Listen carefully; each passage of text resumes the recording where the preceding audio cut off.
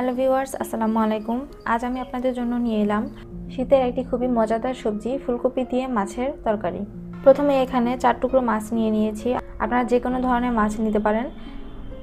এখন এটাকে ভাজার জন্য প্রথমেই হাফ চা চামচ পরিমাণ লবণ, হাফ চা চামচ পরিমাণ হলুদ এবং অল্প পরিমাণে মরিচের গুঁড়ো নিয়ে ভালোভাবে মাখিয়ে নিতে হবে। এভাবে ভালোভাবে মাখিয়ে নেওয়ার পর যে পাতিলে আমরা রান্না করব সেটি নিয়ে এটাকে গরম করে পরিমাণ মতো আমি এখানে তেল নিয়ে নিচ্ছি। আর তেল গরম হওয়ার পর মাছের পিসগুলো আমি এভাবে দিয়ে দিচ্ছি।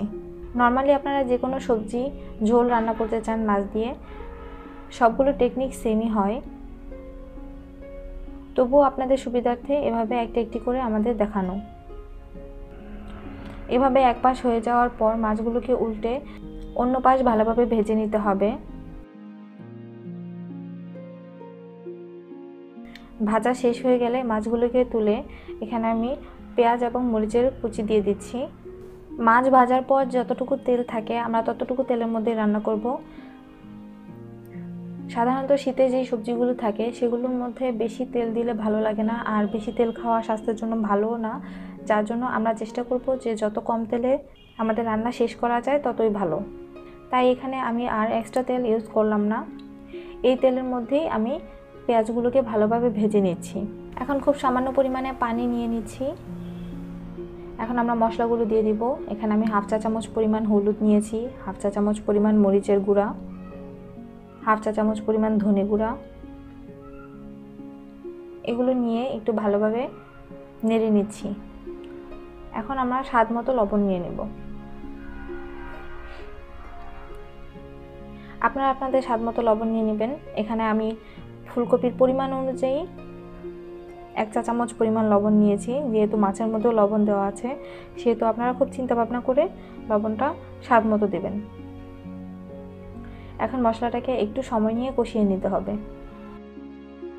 এখানে আমি একটি ফুলকপি এভাবে কেটে নিয়েছি আর 2টি আলু নিয়ে নিয়েছি। মশলা ভালোভাবে কষানো হয়ে গেলে ফুলকপিগুলো আমি এভাবে ঢেলে দিচ্ছি। এখন বেশ ভালোভাবে মশলার সাথে এগুলোকে মাখিয়ে নিতে হবে। সামান্য পরিমাণে পানি দিয়ে কষানোর জন্য আমি ঢেকে দিচ্ছি। আমি মিডিয়াম হাই হিটে 5 থেকে 7 মিনিট ঢাকনা দিয়ে ঢেকে ভালোভাবে এটাকে সিদ্ধ করে নিয়েছি। এখন একটি টমেটো এভাবে স্লাইস করে কেটে দিয়েছি। এখন আমি এখানে মাছগুলো দিয়ে দিচ্ছি। এখন আপনারা পরিমাণ মতো ঝোল নিয়ে নেবেন। আমি এখানে পরিমাণ মতো ঝোল নিয়ে নেব।